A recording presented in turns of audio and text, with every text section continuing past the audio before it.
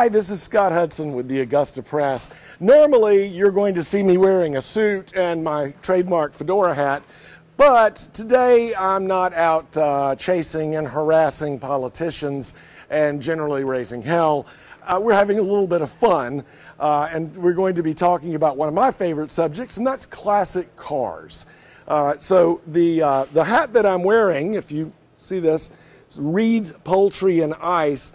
I'm sure that all of you at some point in time have gone to the convenience store and bought Reed Ice.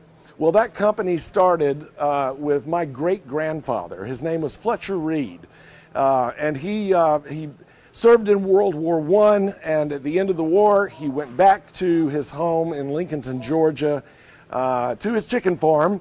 And one of the first things that he did was he bought himself a Model T Ford.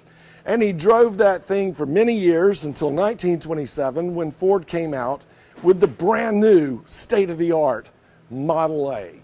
And Fletcher went out and bought him a Model A, had it converted into a truck so that he could take his eggs, his chicken's eggs, to market, and just absolutely loved that vehicle. So we found one, and we're going to introduce you to the fellow who owns it. All right, this is Mr. Joe Thompson, and he owns this vehicle. Now, you also own a business here in Augusta.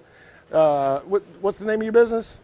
Well, there's two of them. Industrial Metal Finishing, which is, we do chrome work and industrial work for people like Club Car and Easy Go and those kind of people. And then this back here is the hobby shop business.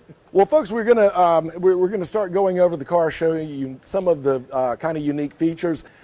This is one of my favorite type of automobiles to look at because it is original and unrestored.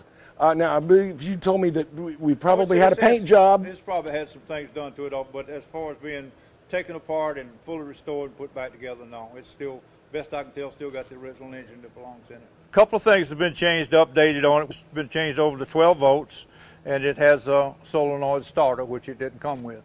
Pretty simple inside. You had a deal to keep the engine to start real easy was a spark that retarded the spark, which made it easy to crank, especially if you were going to use a hand crank. If you didn't, it could break your arm. Many people had broken arms with Model Ts because they kicked back.